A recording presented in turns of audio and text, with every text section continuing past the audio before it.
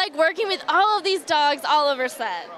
It was a lot of fun. You know, there was there's a lot of different dogs on there. We had about 30 the one day that we worked, but you know, it was definitely different. And like going through the audition process, did you ever have to audition with a dog? No, actually, no, not at all. But usually they have me audition with the stuffed animal, see how I react with the stuffed animal. Which, I mean, you know, reacting with the stuffed animal is much easier than a dog.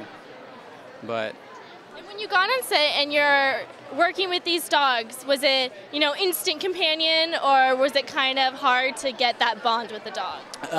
you know, it was kind of difficult at first because, you know, they find a dog, they're like, all right, you know, we'll match you up with this one, and sometimes, you know, most of the other castmates, they got the ones that were all like, hey, happy, licking the face, and I got the one that was like, like growling at me the whole time, and I was like, yeah. So then eventually they gave me a better one. Would you ever want to work with animals again in a film? Yeah, actually, before this one, I did another dog movie that I got to obviously work with the dog in. So yeah, I have before, but I would like to again. Yeah, it'd be a lot. Do you have any animals at home? Yeah, I have a cat. A cat? Yeah, a cat, not a dog. You know, with all these dog movies, you'd think that I'd have a dog, but I don't. Is this gonna make you want to get a dog? I've always wanted a dog.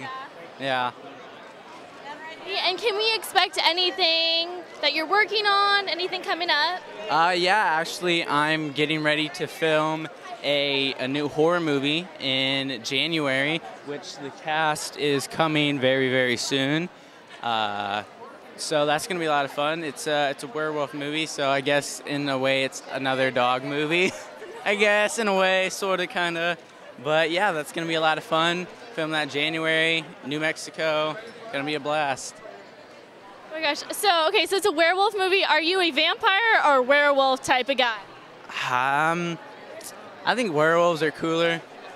You know, they're not into all that like romantic Twilight stuff, you know. I mean they're in Twilight, but you know, but werewolves are a lot cooler. Well, thank you so much. Thank you. Nice talking to you. You too.